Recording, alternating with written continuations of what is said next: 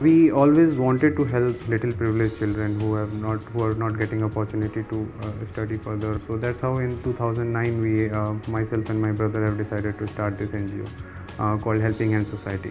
We decided to generate an self-sustainable business idea which can give the base strength to the society, and it can earn on itself, and that's how the profit which we earn, some portion of the profit we could invest back on the society.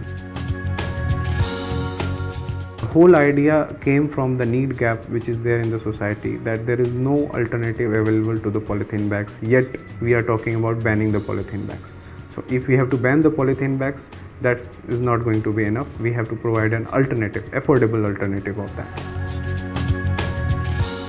Why not to take advertisement of 5-6 shops and put it on the same bag, because the bags are anyway going to be a great media. These bags are going to going into the customer's house, and that's how we could still be cheaper for one particular brand to advertise, but yes, on a whole we can recover the complete cost of the carry bags, as well as we can generate some profit as well.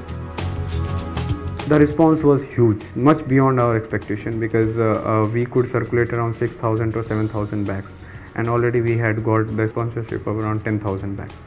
So looking at this pilot, we have started our efforts to source the bags at cheaper cost, to source the print houses at the potential business size of this business in only top 10 metro cities of India is around 500 to 600 crores.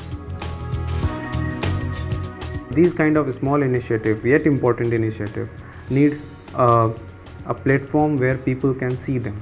During the process of getting the votes and asking people to vote for our project, actually we have been marketing our project. We have been covered at least 6 times in newspapers, 2 times on radio. That was the kind of benefit which we could get because by associating ourselves to Spark the Time.